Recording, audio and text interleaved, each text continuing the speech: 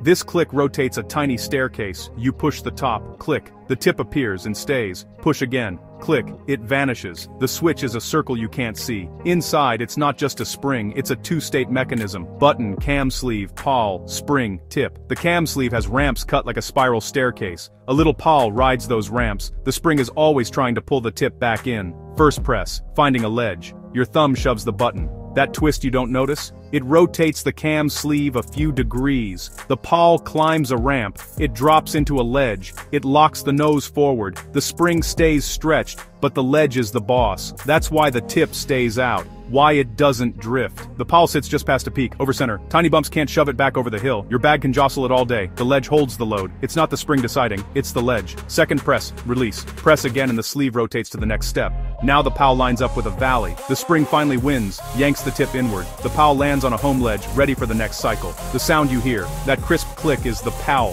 snapping over a ramp and slapping a ledge. Bright plastic, sharper click. Metal parts, softer, muted click. Variations.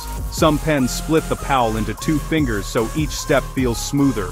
Others use a cam ring with 4 positions to lighten the press and spread the wear. A small detent bump can add a bonus double-click feel. If a pen feels mushy, the ramps are shallow, or the pawl edges are worn. Quick map.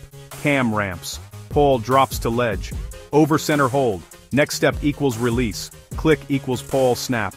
Every press is a tiny turn, a short climb, and a clean fall into place. A staircase for your thumb.